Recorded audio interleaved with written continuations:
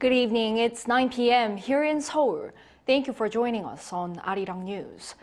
This morning, North Korea fired a number of cruise missiles into the Yellow Sea, coming just 10 days after its last missile provocation. Our North Korean affairs correspondent, Kim Jung-sil, has how much of a threat the cruise missiles can pose. Another missile provocation by Pyongyang. South Korea's Joint Chiefs of Staff said North Korea fired multiple cruise missiles at around 7 a.m. on Wednesday into its waters in the West Sea.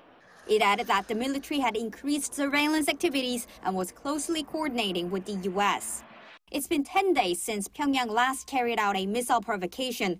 On January 14th, the regime claimed it had successfully launched a hypersonic solid-fuel intermediate-range ballistic missile. Experts say cruise missiles can fly very low and are harder to detect as they're beneath radar coverage. Cruise missiles can also hit targets precisely from long range, which is why North Korea is developing them as a military option. But since they're slow, they can be shot down if detected.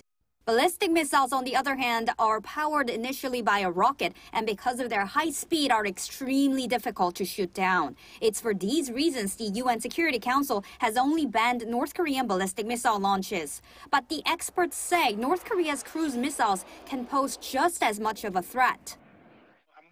It's not a violation of UN Security Council resolutions, but last year, when North Korea unveiled its tactical Hwasong-31 nuclear warhead, it claimed the weapon could be carried on a cruise missile, so they still pose a great threat.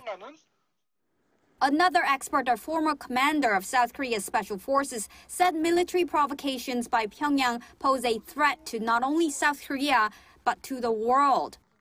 North Korea is known for its very belligerent language, and because North Korea exports these weapons, it has worldwide implications.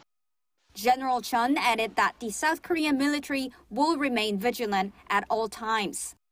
Kim Jung-sil, Arirang News.